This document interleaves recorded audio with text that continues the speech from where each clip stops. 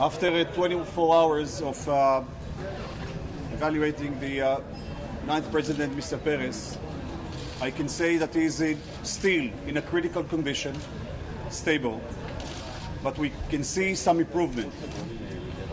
Mr. Peres is, from time to time, he's unconscious, he's awake. We are trying to reduce some of the sedation in order to evaluate him, and that's a good sign. We will keep on evaluating him continuously in the neurosurgery intensive care unit, and he's still on respirator and on sedation. In the next coming 24 hours, we will update you again, and I hope the dynamics of improvement will keep on. Thank you very much.